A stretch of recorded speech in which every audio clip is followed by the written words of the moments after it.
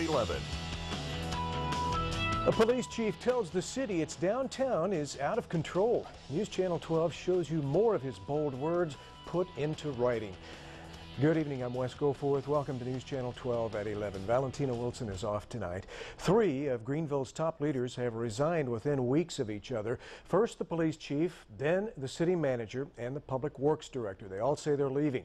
The Greenville City Council met tonight to begin the process of finding a new city manager, which could take up to 6 months.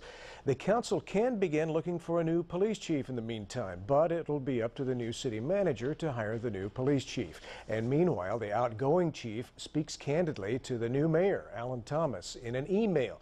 News Channel 12 used the Freedom of Information Act to get a copy of that email.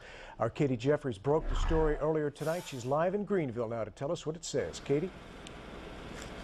Well, I heard rumblings about this email sent by the chief because it wasn't just sent to the new mayor, Alan Thomas. It was sent to the entire police department and the city council, and Chief William Anderson didn't hold back. In 4 paragraphs, the outgoing police chief William Anderson said his piece on the situation in downtown Greenville. It is a spot that is plagued with problems, and Chief Anderson calls it a, quote, out-of-control powder keg environment, end quote. He says controlling the area cannot rest solely with law enforcement, and notes he was very discouraged to hear a city council member say that what the police do isn't working. He responded with, quote, my position is, if what we have been doing was not working, there would have been a lot more bodies to clean up, end quote.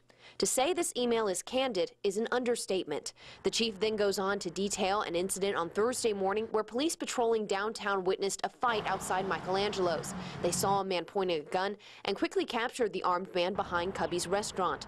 The strongly worded email was sent to not just the mayor, but the entire police department and city council.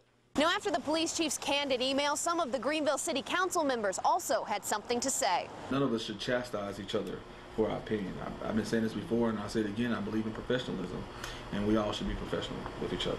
Mayor Pro Tem Rose Glover called it inflammatory. Didn't like the letter, didn't like the wording in the letter, and I will make a response to the chief and the city manager in regards to that letter. Mitchell, Glover, and Mayor Thomas all said at the end of the day they work to support the police department.